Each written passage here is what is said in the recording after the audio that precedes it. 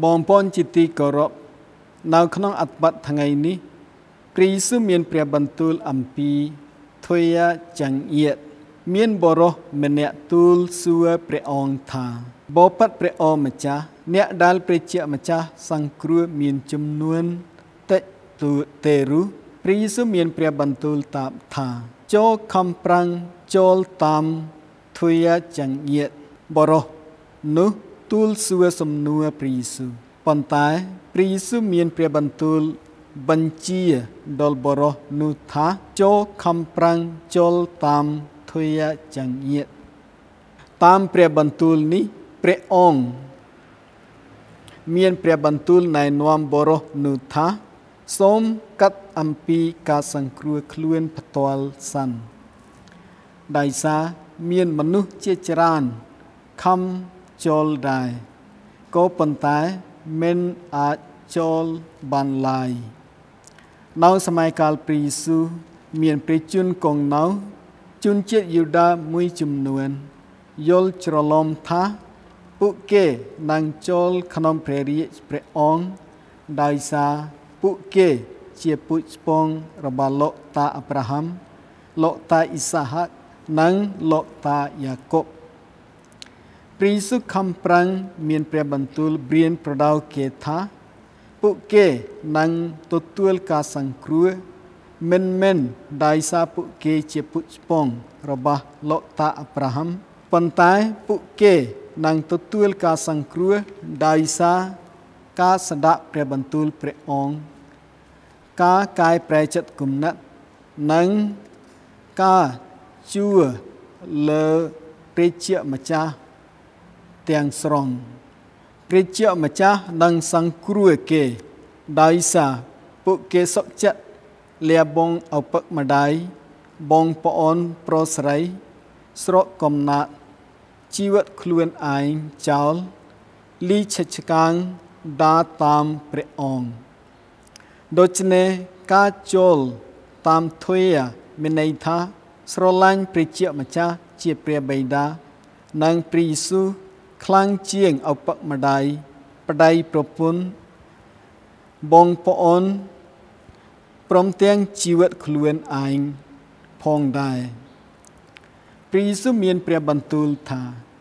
មានតែអស់អ្នកដែលស្ដាប់និងអនុវត្តតាមព្រះបន្ទូលព្រះអង្គអាចចូលក្នុងព្រះរាជព្រះអង្គបានបងប្អូនជាទីគោរពអត្ថបទនេះប្រឈមមុខគ្រីស្ទបរិស័ទយើងច្រើនដងពួកយើងកាត់ក្នុងចិត្តថា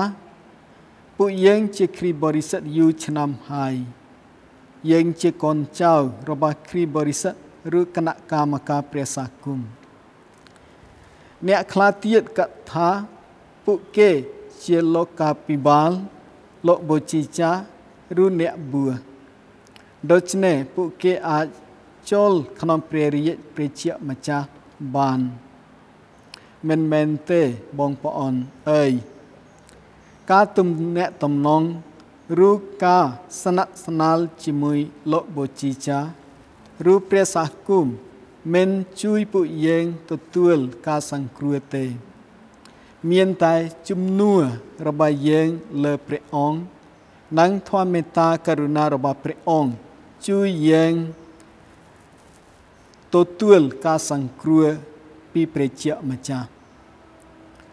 ដូចពួកយើងស្ដាប់ក្នុងអត្ថបទថ្ងៃនេះកាលណាម្ចាស់ផ្ទះបាត់ទ្វេចិត្តហើយអ្នករាល់គ្នាកោសទ្វេផ្ទះទាំងអង្វរថាអូព្រះអម្ចាស់អើយសូមបាក់ទ្វេឲ្យយើងផងម្ចាស់ផ្ទះឆ្លើយតាបថាពួកអ្នកប្រព្រឹត្តអំពើទោសច្រឹតអើយចូលថយចេញឲ្យ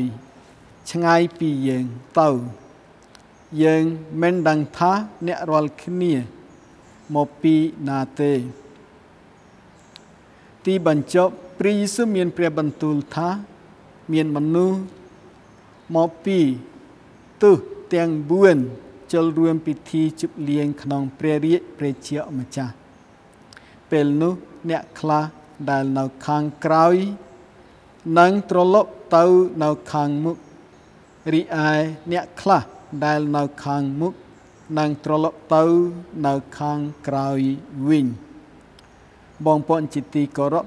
មានតែជំនួសលើព្រះយេស៊ូវទេដែលសង្គ្រោះយើងបានបងប្អូនជាទីគោរពព្រះយេស៊ូវជាទ្វារចង្អៀតដែលនាំឲ្យពួកយើងស្គាល់ព្រះជាម្ចាស់ហើយឈប់ពួរទៅព្រះបិតាព្រះយេស៊ូវបន្ទាបខ្លួន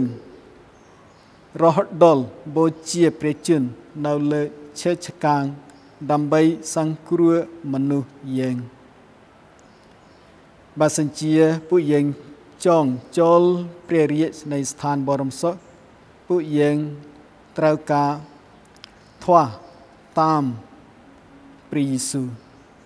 សូមព្រះជាម្ចាស់ប្រទានពរយើង